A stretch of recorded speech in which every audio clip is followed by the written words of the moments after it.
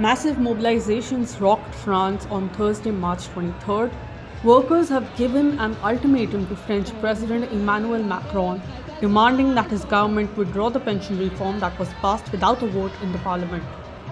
According to estimates by unions, around 3.5 million people hit the streets in more than 250 locations across France on Thursday. Workers have continued work stoppages in critical areas including energy, transportation, railways, seaports, airports, industries, schools, colleges and universities and municipal services. Protesters tightened blockades of major roads, bridges and roundabouts in major cities. In many places, security forces clashed with the protesters and arrested them. On March 22nd, in a TV interview, Macron reiterated his plan to implement the pension reform by the end of the year. He did not show any willingness to cede to the demands put forth by trade unions and left-wing parties to roll back the reform or to conduct a national referendum on its implementation. The unpopular reform, announced on January 10th, called to increase the retirement age in the country from 62 to 64 and made 43 years of service mandatory to avail full pensions and benefits. Heavy deployment of security forces continues in cities under the order of Macron to remove blockades.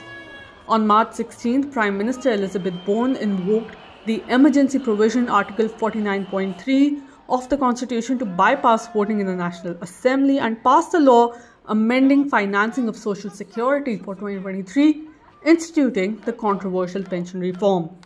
The move triggered spontaneous protests across the country. Protests intensified when the government survived a vote of no confidence on March 20th, tabled by opposition groups in the National Assembly. The motion failed after falling short of just 9 votes. Fabien Roussel, MP, leader of the French Communist Party, said Macron is betting on violence, chaos in the country while his government is hanging by a thread. In a few days, we went from the debate on pensions to police violence. He has also called to expand the mobilization to bring the country to a standstill and hit the economy hard. Roussel urged the creation of a union between the left and the trade union organizations to work hand in hand.